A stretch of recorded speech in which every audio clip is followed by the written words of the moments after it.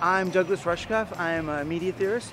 The net is presentist, right? The net is the harbinger of a digital economy in which most of the clients of your firms are going to go under, right?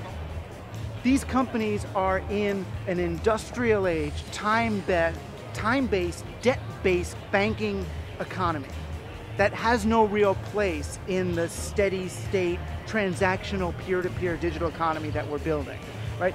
That's what we all realized in the early 90s when we started to make this thing. You know, then Wired Magazine and the NASDAQ Stock Exchange come and say, oh, don't worry, the internet's gonna be the salvation of business as usual. And we're gonna have a dot-com boom and it's all gonna be fine. Now, Facebook and Google and Apple, those are the last of the industrial age companies doing digital age business. But the first of the actual digital age companies are just being born now. And they're gonna work on a completely different operating system.